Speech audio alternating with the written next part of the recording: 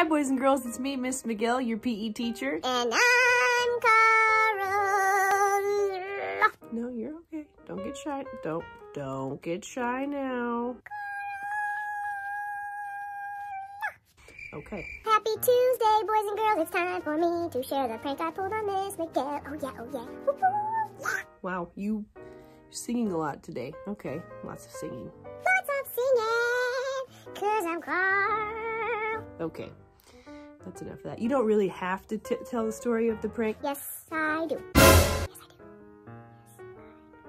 So, one time I was sleeping over at Miss Miguel's house and she went to sleep first and I waited for her to fall into a deep, deep sleep. And when she did, I put her shoes on her feet. I put her shoes on her feet and, well, I tied her shoelaces together. And she woke up. She got out of bed and fell down, and it was so funny! Yeah, you know what the not funny part of the story is? When I woke up, it was at 3 o'clock in the morning to use the bathroom, so that was not a fun time to fall down.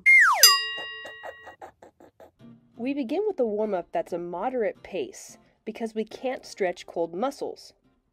Stretching cold muscles can lead to injuries, and injuries can also occur if you don't stretch before an activity.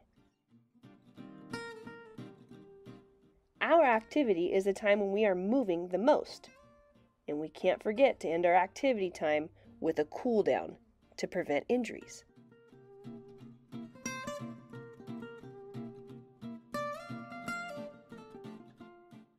Which part of exercise helps keep your muscles flexible and loose?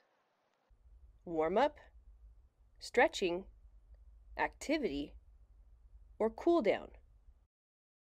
The correct answer is stretching. Come back tomorrow for some more Carl action. Carl time.